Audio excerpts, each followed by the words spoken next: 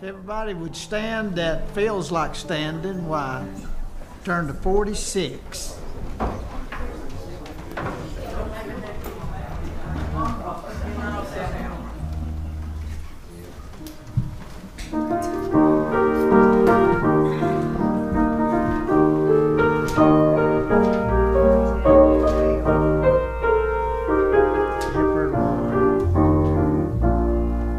In this world I've tried most everything, and I'm happy now to say there's nothing like religion in good old-fashioned way.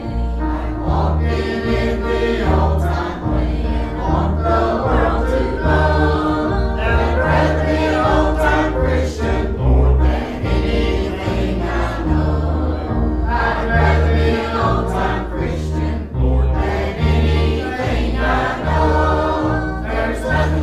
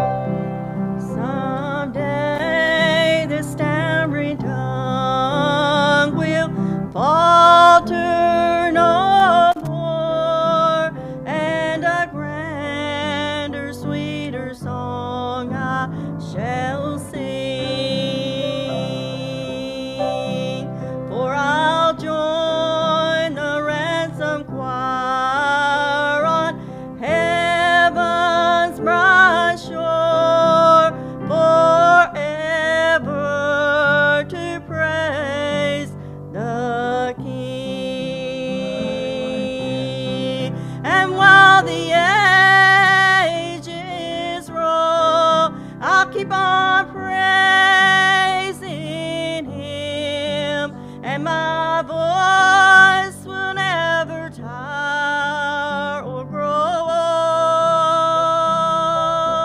old, and my song shall ever be, praise the Lamb who died for me, and I'll sing it while ages shall roll.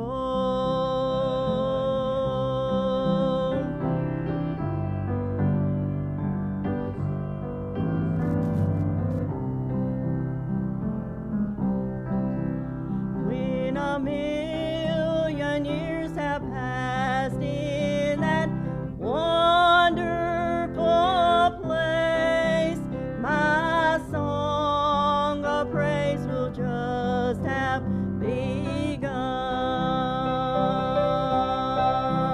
For my joy will never end while I look on His face, and my song will never be done. And while the ages roll, I'll keep on praising Him, and my voice will never tire or grow old, and my song shall ever be, praise the Lamb who died for me, and I'll sing it while ages shall roll. And while the ages roll, I'll keep on praising Him, and my voice will never tire or grow old, and my song shall ever be, praise the Lamb who died for me, and I'll sing it while ages shall roll, and I'll sing it while ages shall roll.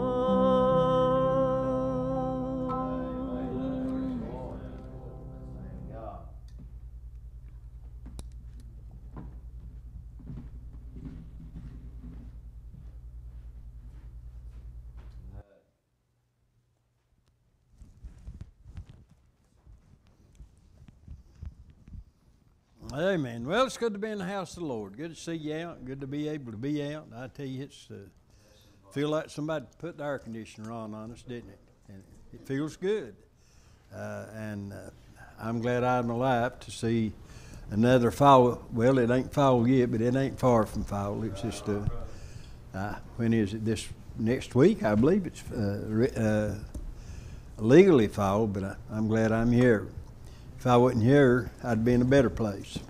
I'd be in heaven.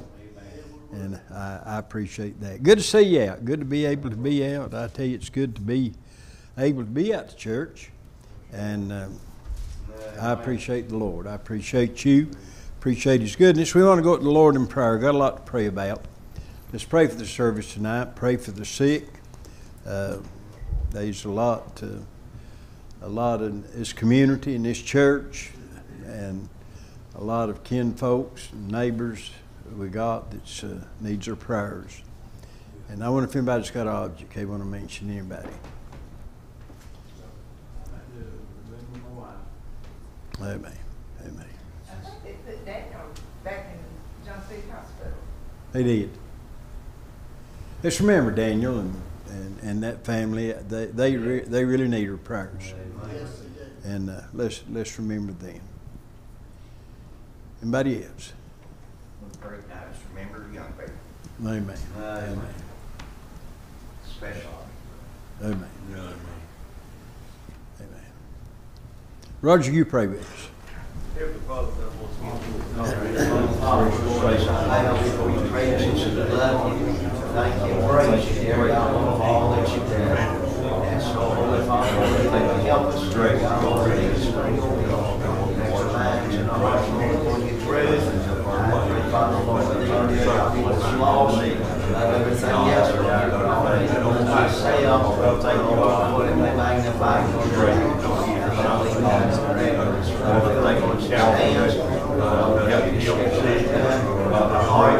God, what they said you need, because we're all making our mind,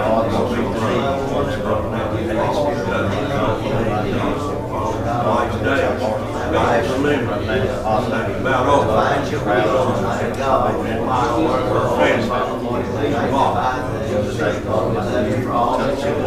do nothing, call out no bells that you have. Brother, you, I count you faithful. Right. Lord, to do your need. Help her, Lord, to do our on the things God I pray.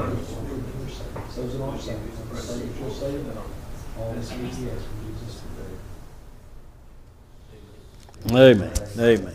Amen. All right. If you got your Bibles, turn with us to the book of Psalms, chapter 19.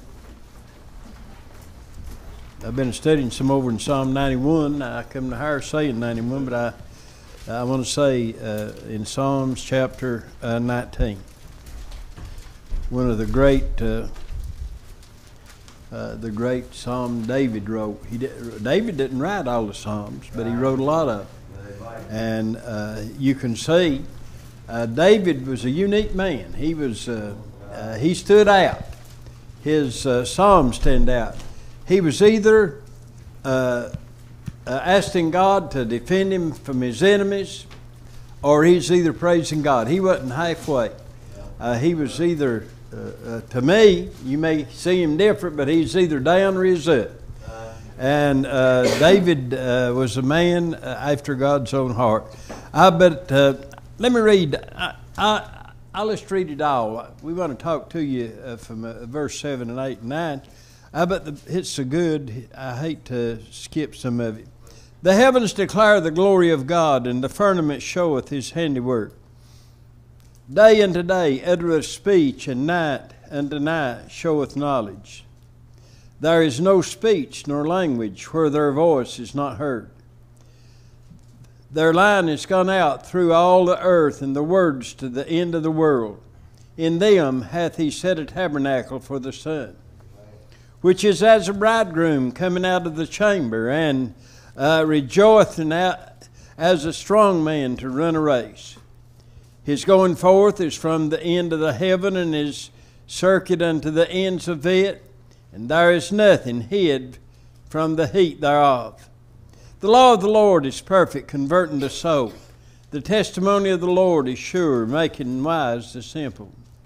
The statutes of the Lord are right, rejoicing the heart. The commandment of the Lord is pure, enlightened to the eyes. The fear of the Lord is clean, enduring forever. The judgments of the Lord are true and righteous altogether.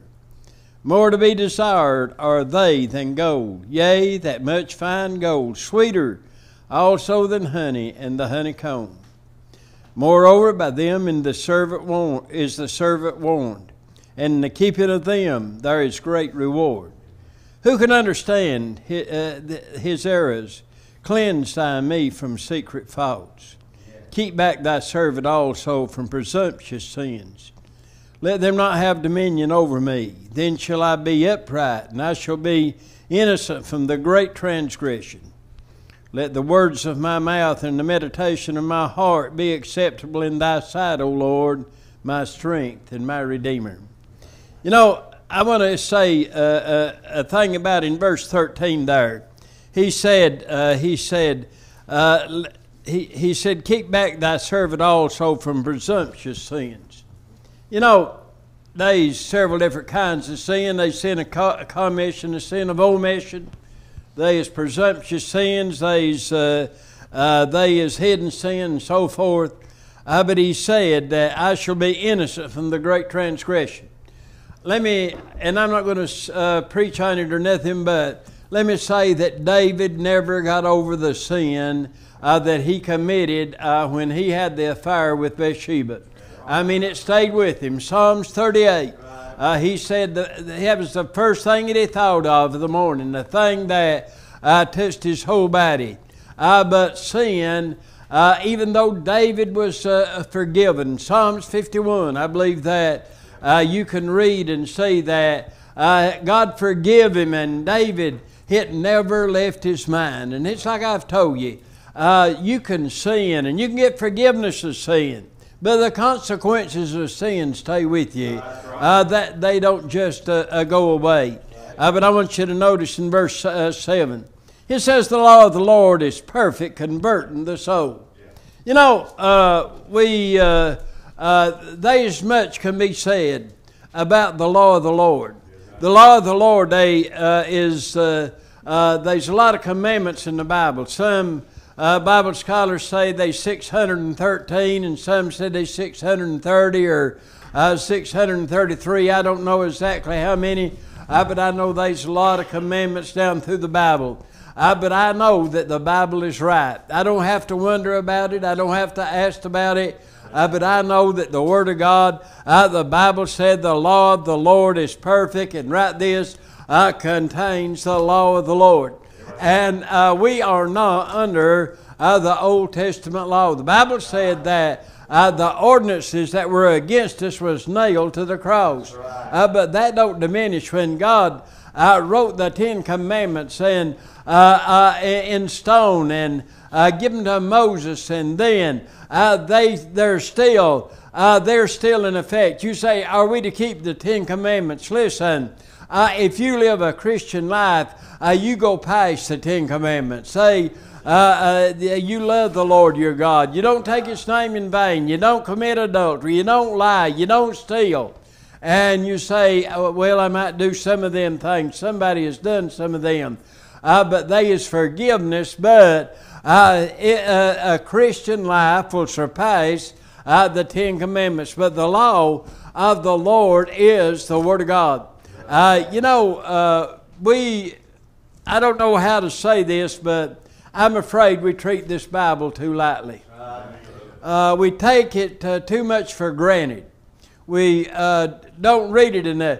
I mean, if we wonder, and I don't say this to vilify anybody, but all the time we ask, how would we like to have services like we used to have? What's happened to us? How have we gone downhill? I'll tell you. Used to, you'd drive down the road, or you'd walk down the road, you'd see people sitting on a porch late in the evening or reading their Bible. You'd hear them praying out in the barn and up on the hill, and they had a knowledge of God, a relationship with God, and the way they got that was through the Word of God. Folks, listen. We talk about, and there's many things going on today about getting saved and about salvation. You got to do this, you got to join this church, you got to, there's so much confusion going on.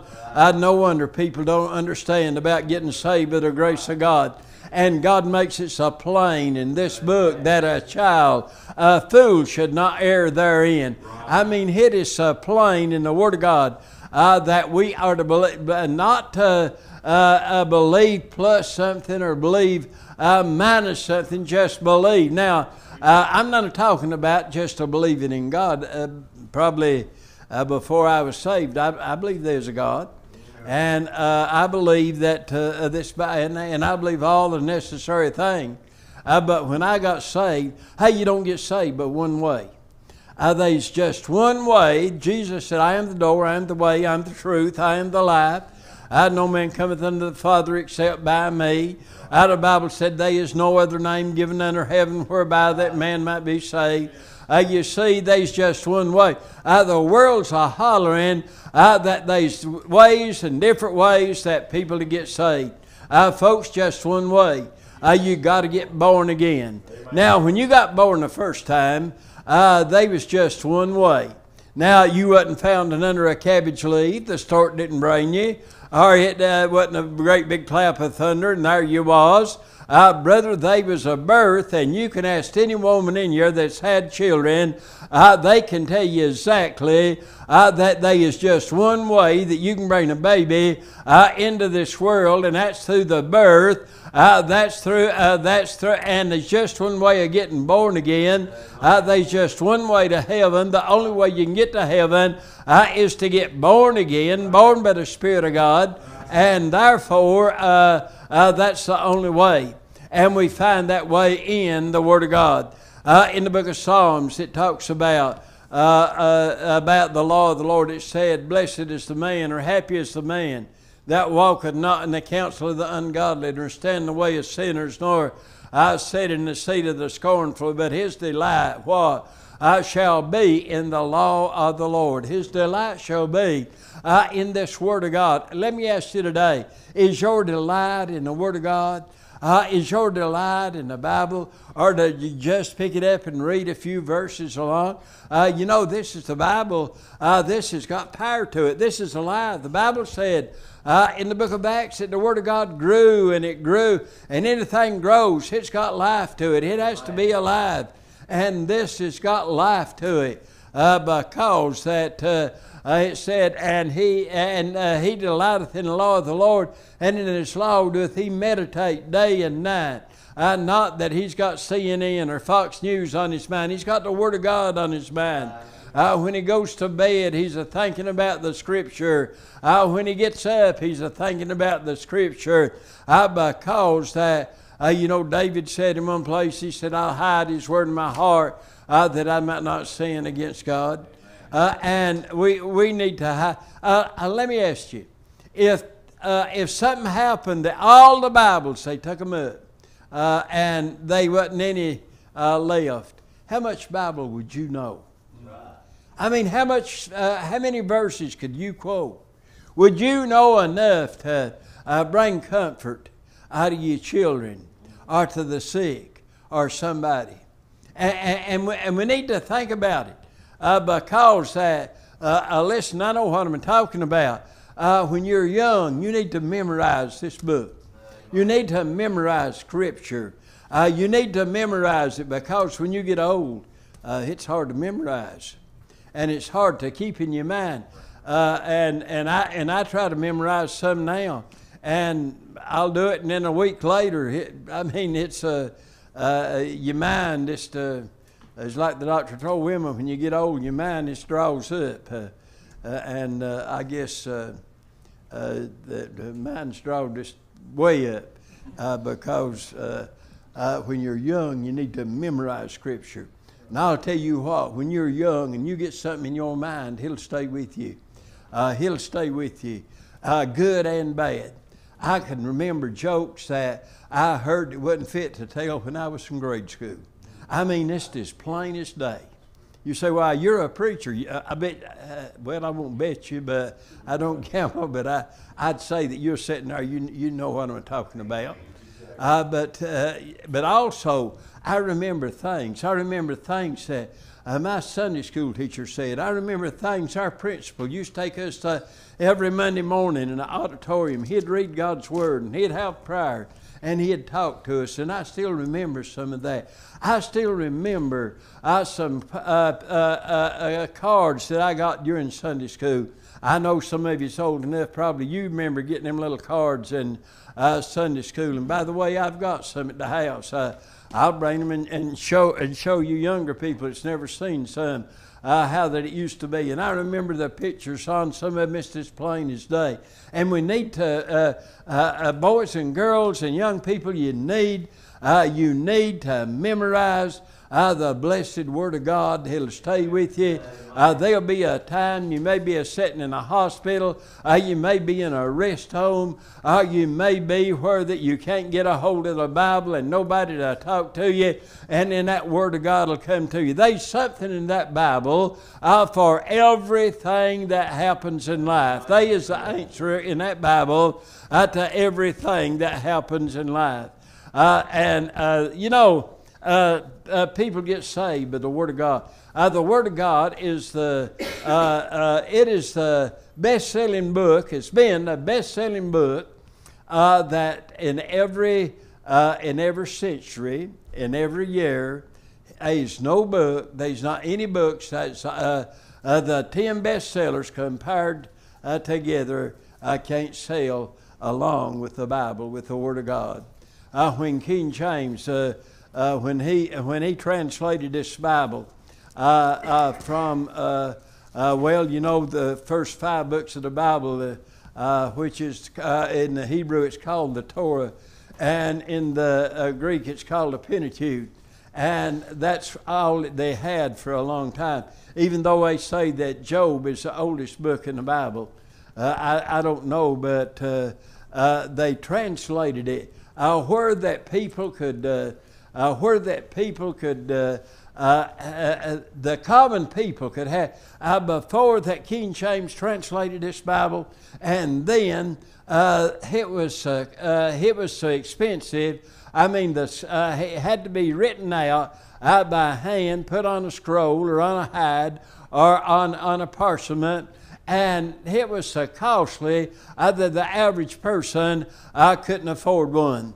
And I've read where that somebody would have a page, or somebody would have a parchment or a scroll with a scripture on it, and they'd trade it. They'd trade it for a calf to keep it a week or something. But when God inspired, this is an inspired book. It's not written by. It's not written by just one man. It's written by men of old. The Bible says that was moved on by the Holy Ghost. It's not men that was intelligent and educated and all of that. It was men that was moved on by the Holy Spirit of God.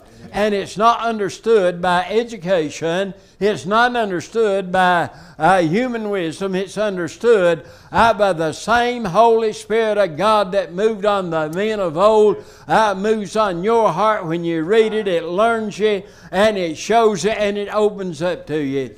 I don't care how much education you got. I don't care how much you memorized. If the Spirit of God don't open it up to you, it's a closed book to you. And He has to open it up. And that Bible, people died for it. In 1611 is when that it come out. I've told you this. I've got a Bible that was printed in 1662. Now, not copyrighted, but it was printed. It's printed by Henry J. Fields in England. And that's when the killing fields was going on. They was killing people when they found them with a Bible. And, they burned them at the stake. They, Voltaire, he put Christians on crosses and soaked them in coal oil and lit the road with them. I mean, they even skinned them and made lampshades out of their skin. They took their children and put them before wild beasts to tear up, trying to get them to renounce. If you found the Word of God and then you was dead, they'd burn you at the stake. And I've told you this, and I'll tell you again because it really touched my heart. Joel Smith, he was a man, he knew more about the King James Bible than anybody I've ever saw, and he had a museum. And in that museum, he had a leg iron. Now, when they burned people at stake, they would take them to a blacksmith. They would take hot iron and they would weld a cuff on their leg with a chain on it. They'd tie to the stake to keep you from leaving while they was burning you. Now, blacksmith, and I've seen this happen.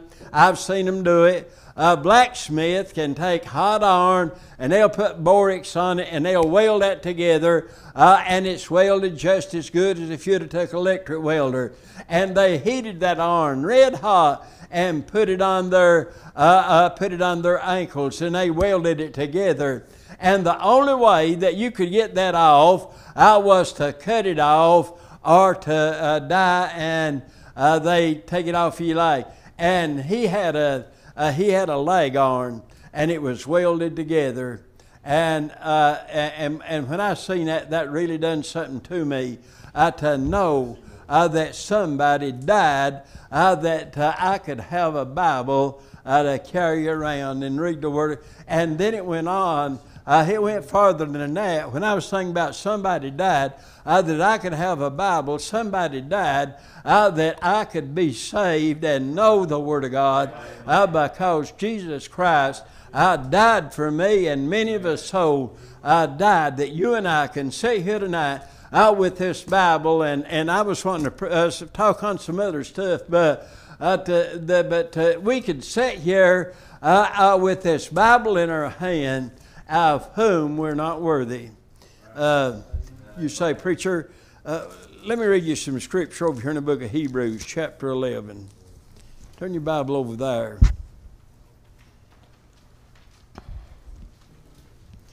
Talks about the many heroes of faith. Verse 32, beginning with verse 30. And what shall I say? For the time would fail me to tell of Gideon, of Barak, and of Samson, of Jephthah, and David also, and Samuel, and all the prophets, who through faith subdued kingdoms, wrought righteousness, obtained promises, stopped the mouth of lions, quenched the violence of fire, escaped the edge of the sword, out of weakness were made strong, waxed valiant in fight, turned to flight the armies of the aliens. Women received their dead, raised to life again. Others were tortured, not accepting deliverance, that they might obtain a better resurrection. And others had trial of cruel mockings and scourgings, yea, moreover, of bonds and imprisonment. They were stoned, they were sawn asunder. You know, they said they put Isaiah in a holler log and took a saw and sawed him in two. They sawed the log in two with him on the inside. Now, they didn't have chainsaws back then. You think about an old crosscut sawing through a log and somebody in it, how painful that would be. It said they were sawn asunder, were tempted, were slain with the sword. They wandered about in sheepskins and goatskins, being destitute, afflicted, and tormented. That's what people went through, that you and I could sit here tonight as Christians, as forgiven people that know Jesus Christ as Lord, of whom the world was not worthy. They wandered in deserts and in mountains and in dens and caves of the earth, and all have obtained a good report through faith, receiving not the promise. Right here's a scripture that you ought to underline. You ought to, if there's one in Hebrews, you need to. And the Bible said in verse 40, God having provided some better thing for us, that they without us should not be made perfect. Did you know that as we are, the Apostle Peter said, lively stones made up in a building, and that building is perfect, and that it has to have every one that has been washed in the blood of the Lord Jesus. This Bible, it tells us about the past. It tells us about the future. The Bible said in Psalms 119, it said, for the word is a lamp unto my feet and a light unto my path. A lamp will show you where you're at. It'll shine around you. And it'll let you see where you're at. The Word of God will let you see where you're at. And a light will shine the path before you. And you see, not only will it let us see where we're at, it'll let us see where we're going. And we see, the Bible tells us in 1 Corinthians 13, and down about verse 12, I believe it is, said, now we see through a glass darkly, but then face to face. Now, you say we was talking about heaven. Maybe. But I really believe that when Paul wrote this, he said, we're seeing through a glass darkly. But when the Scriptures come, we see more clearly. I mean, because we can see to the end. Now, when we get to heaven, we'll see perfectly. We won't be seeing more clear. We won't be seeing through a glass, but we will see more perfectly, because that everything will be. The Bible said that the earth will be full of the knowledge as water said. I mean, we'll get smart and won't even have to go to school. As the waters covers the sea, and then knowledge will cover the earth. And it's going to be so much different. Folks, if you could ever get in it, if we could ever get in it and realize what is going to come and what's ahead of us, and it's not far out there. It's not far. If the Lord don't come, I mean, look around. I mean, I'm not being mean, but look around. 5 years, you don't know how many of us would get. 10 years, 20, 30, 40 years. We don't know how many that it would get. And we've got a lot ahead of us, and we've got a lot in the future. But the Word of God, yet the Word of God will stand forever.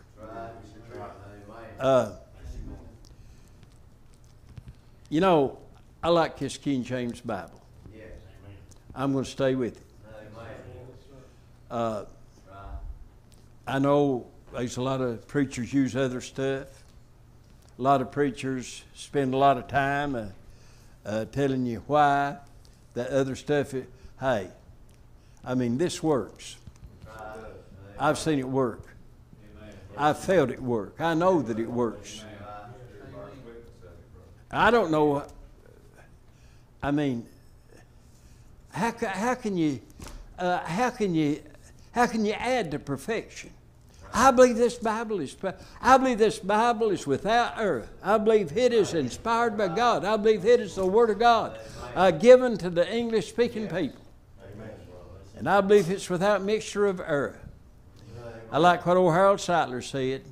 He said they talk about the errors in the Word of God in the King James Bible. He said, I've been studying it for 66 years, and I've not run across one error yet. And I feel just like him. I mean, when anything works. The Bible said in 6 days, God created the heaven and the earth, and on the 7th day He finished His work and rested. God wasn't wore out. God wasn't exhausted. What it was when He rested, it was perfect. There wasn't nothing else to do.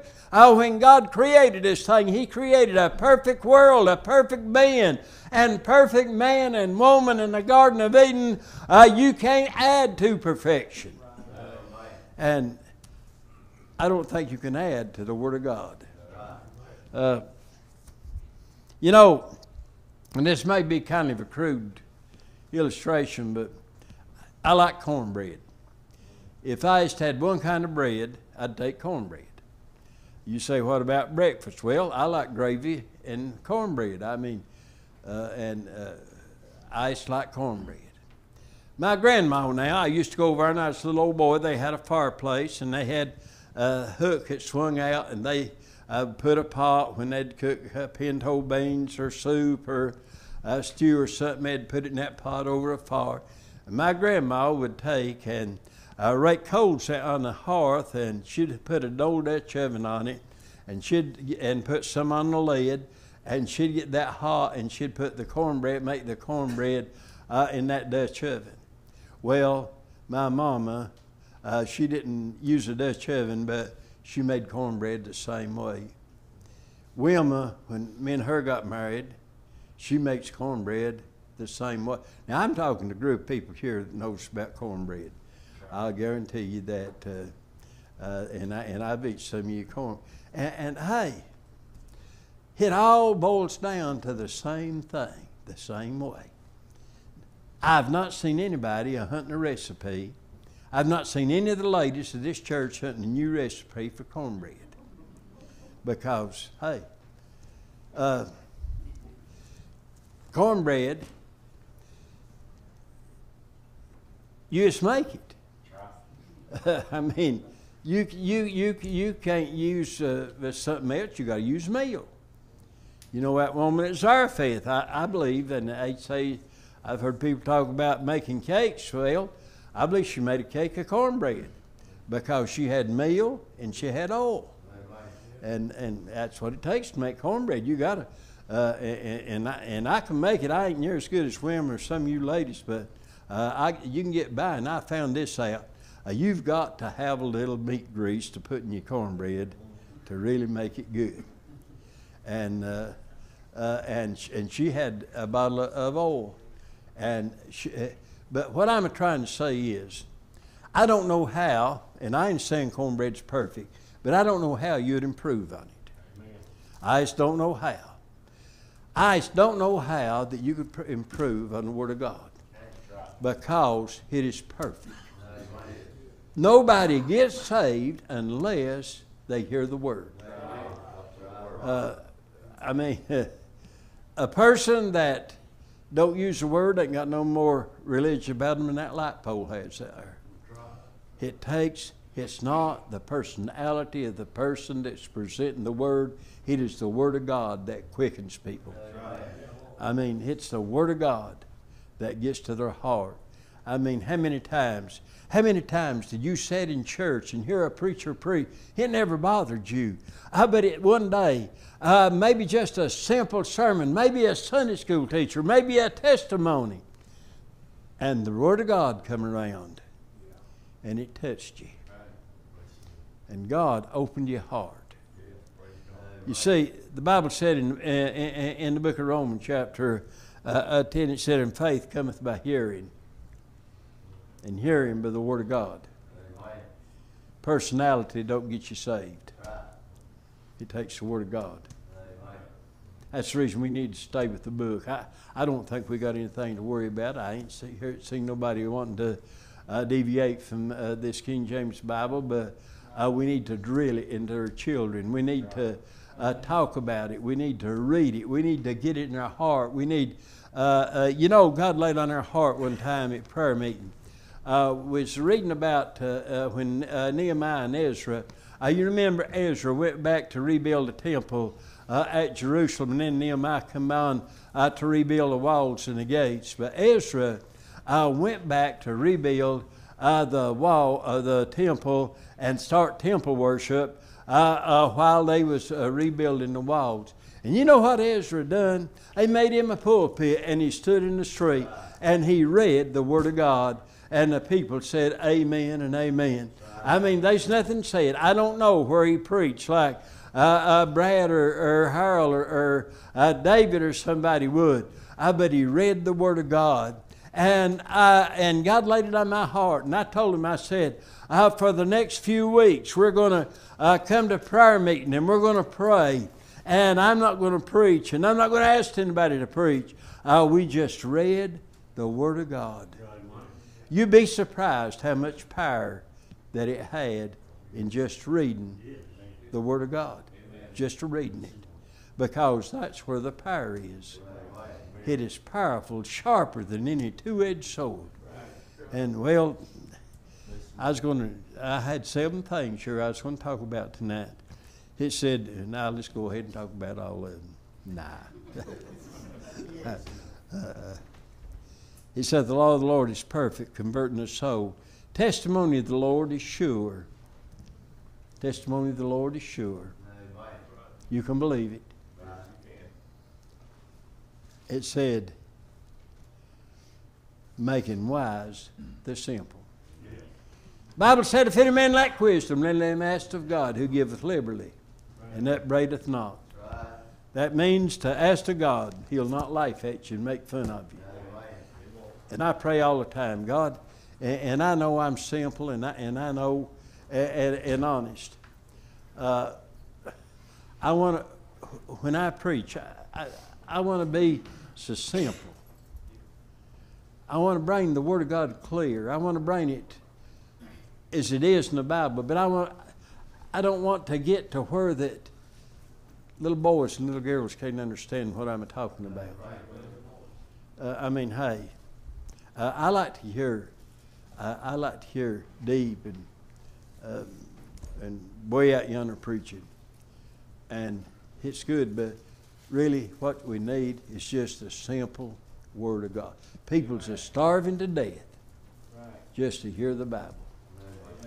I remember several years ago, I got a call from a church, and it was in a college. Well, I tell you, it was close to Marseille. A lot of the college professors went to church, and this preacher, he called me for revival, and I wasn't. Well, I wasn't what he thought it was anyway, but I went for revival, and boy, I got thinking about it. I told him I'd come, and then I told him, I said, "Hey, let a lot of them professor stuff go there. I don't know." And it worried me. And then I said, I'm going to over there and act like some kind of holiness. I'm going to get prayed up and studied up, and I did. First night, they wasn't hardly a dozen there, and boy, the Lord just come in, and they was some got around the altar and got right with God, and it went on that week, and to make a long story short, we had they had to carry out chairs on Friday night and sit in the vestibule. And you know I ain't much of a preacher. I just preached the Word of God and tried to bring the Word of God. And I don't know how many got saved. And it was just that simple. And I heard they had me up there shaking hands. And that preacher told me, he said, "Preacher, you scared me to death." I said, "What do you mean?" He said, "I didn't know how my folks was going to accept that." I said, "I really didn't care." And I didn't. I mean, I was preaching the Bible. I wasn't hitting, striking on nobody. And I don't know how many we was baptized. And I heard one of them ladies, she was a teacher out at the college. And I heard her tell the pastor, said, "You better book him for next year or he'll be filled." And I didn't have nothing else, no time. But it was just a simple, it wasn't me. It was just a simple Word of God that the Holy Ghost had touched. And it worked. I guess it was maybe 2 or 3 years later, me and women stopped out at the steakhouse, and they had a steakhouse at Marseille. We was going to ISIL. We'd went in the bathroom, washed our hands, and I beat women out, and I come out and sat down. There was a young woman come up, and she said, "Can I sit down?" And I said, "Yeah, help yourself." And she sat down. About time women come out, and she said, "Do you remember me?" And I said, "No, I'm sorry, I don't." She said, "I got saved out of the revival that you preached." And she said, "I'm graduating from college." And she said, "It really changed my life, and I just wanted to stop and tell you I appreciate you preaching the Word, preaching the Bible." And folks, listen, it's just simply the Word of God. Study it, read it, memorize it, think about it. You know, it's a mind thing, you know, and I've harped on that, and you've heard it. It's we're fighting a mind battle now, and whatever you think about is how you're going to be. The Bible says, "Man thinks his heart, so is he." And it goes through your mind first, and then into your heart. Now, you've got a choice. You don't have to think on ungodly stuff. I mean, if you watch ungodly stuff, if you listen to ungodly stuff, it's going to enter your mind. You can't help what enters your mind. I have some terrible thoughts sometimes. And you do too. I mean, you can't help from having terrible thoughts, but you can help from entertaining them and take them into your heart and keep it thinking on them. And if you'll feel, I mean, we learned in school, and I reckon it's so, no two objects can occupy the same space at the same time. So, if you're filled up with the Word of God, there ain't no room for the world and the devil in there. Just fill yourself up with the Word of God, with the Bible. Forget about all this stuff. I mean, the devil come around and he'll want you to argue. He'll let you listen to somebody that believes completely different than you do, and they may be plumb off base, but the devil will keep bringing that to your mind. Put that out of your mind. Don't listen. Don't watch the ungodly stuff. Because I've heard people say, "Well, I can listen to this or I can watch this and it don't bother me." I don't believe that. Because the devil catch you at a weak point, and he'll bring that and put it right in your mind. I'm going to hush before you go to sleep, but it's good. It's good. Take the Word of God and renew yourself in it. Wear that Bible out. I mean, I guess we ought to wear one out every 2 or 3 years anyhow, hadn't we? But wear it out. Don't leave it laying around in the sun, curl the backs up, leaving it in the car. Just wear it out. Take it in the house with you. And I've been accused of Bible worship, but I'm not a Bible worshiper. I'm a God of the Bible worshiper. And I'm particular about my Bible. Wim will tell you, I don't lay nothing on my Bible but my glasses. If somebody lays something on my Bible, I get it off. And you say, well, that's particular. Hey, I ain't too particular. That's God's Word. And I don't want nothing else on it. But anyway, anybody got anything before we go? Anybody? Got any announcements, Matt? Talked to a fellow last night. I hadn't seen him. I guess I've seen him about every 5 years, but I went to a revival.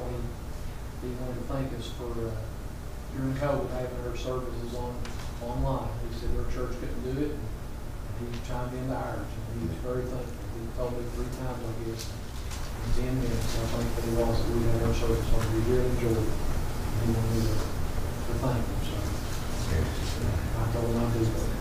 He really appreciated what we did during that time. Let me tell you this, and it cleared something up for me. These where women works up there, age lady comes up there and gets her car worked on, and she's from where women? Cuba, Puerto Rico. She's a very intelligent woman. She's an interpreter. She knows. I forget several different languages, and she worked for the government as an interpreter. She's really intelligent, but she's a Catholic. So I've always wondered about. I've heard them say that Catholics pray to Mary. Well, she was in there talking to him the other day, and I said, well, here's my change. And I asked her, I said, Marie, I asked you a personal question about your religion. She said, yeah. And I asked her, I said, I've always heard that Catholic people pray to Mary. I said, do you pray to Mary or Jesus? She said, no, sir. She said, we respect Mary, but we pray to Jesus. She said, I take everything to Jesus. And we talked a good while, and I don't reckon she lied to me. And I'd always wondered about that. And I'd always heard it. And you know, we hear a lot of stuff that really ain't so. We hear a lot of stuff and make judgment that really ain't so. But anyway, I know that'll keep you thinking all week. Amen. Anything else before we go? If not, ain't nothing happened, ain't nothing going to happen, ain't got no announcements. We'll pray. Let us stand. Grayson, you pray with us. Father,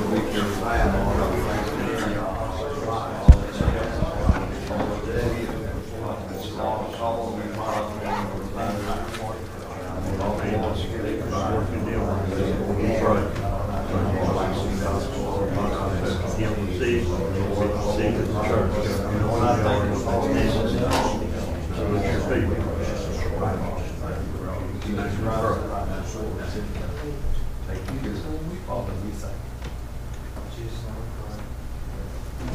thank you.